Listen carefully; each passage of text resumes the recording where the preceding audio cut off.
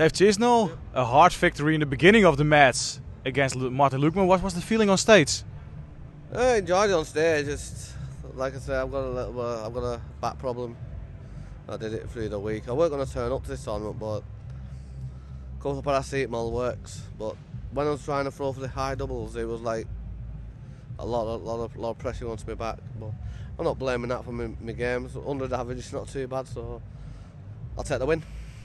This year, you are back in the top 16. Was that a goal for you in the beginning of the season? To be fair, my goal was to try to get back at Premier League. So I do want to have another crack at that before the end of my career. I've been unlucky not to get in it a few times, but yeah, that's how it is. And yeah, get back at top 10 in the world.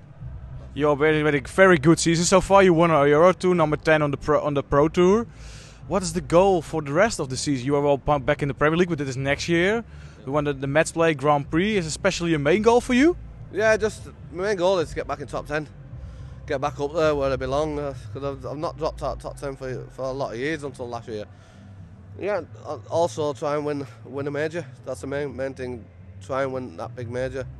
Try and do what Mike Smith done, win major, and then hopefully win the Wells. That's all you can hope for. We're looking to tomorrow. Tomorrow you play very talented player Josh Rock. You're looking forward to it? Yeah, I love playing Josh Rock. He's my style. It's quick, up and down, darts just flow. Very good dart player, very good scorer, very good finisher. Just like myself.